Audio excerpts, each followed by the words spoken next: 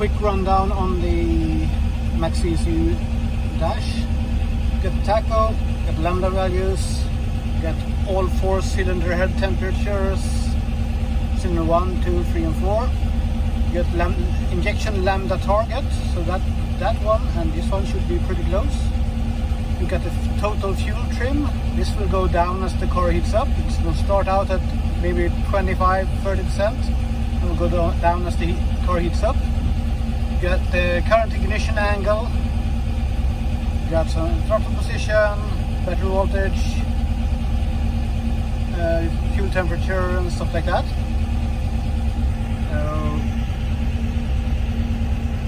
You should be, when you're driving, basically you want to make sure these temperatures don't go over 200 degrees Celsius. And while driving you always want the lambda to be less than 1. It can idle at 1 or close to 1, but while driving it should be somewhere between 0.85 and 0.8 at full throttle, and at cruising 0.95 or something like that. And if we turn the engine off, we can check the normal oil pressure and oil temps. I've only been driving out driving for 10 minutes or so, so the oil pressure and the oil temp is pretty normal. And I will show you one more special feature on this car, and that is the oil pressure alarm.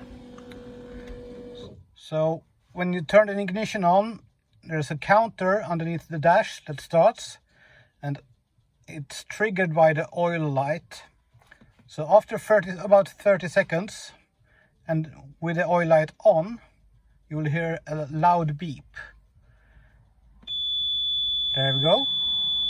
If you hear this while driving, you need to turn off the engine, because the engine oil pressure light has gone on. So it's triggered by a counter that starts after 30 seconds. After 30 seconds the oil light normally is out. So if we do this,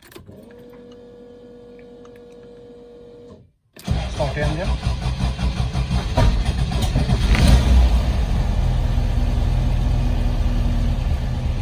Once the oil light is out, then we can run the engine until the gas goes out, and the warning sound won't come on until after 30 seconds with the engine running and the oil light comes on. So if I were to disconnect the oil pressure sender now, the oil light would come on and the beeper would sound.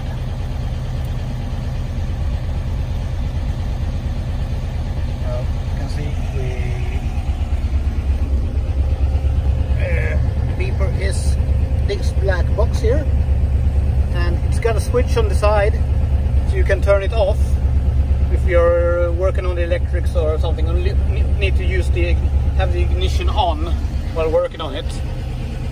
But just remember to put it on again before you start driving the car.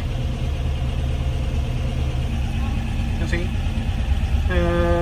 normal temperatures. Cylinder 1 will always be a little bit hotter than the others, and cylinder 2 is for some reason the coldest of the 4. Number 3 and 4 are always pretty similar.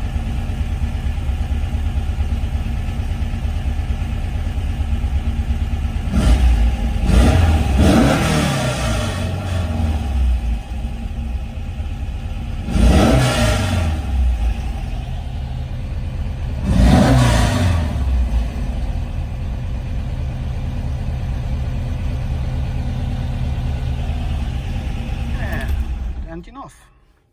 So that's a bit short info about the engine and the Maxi ECU dash.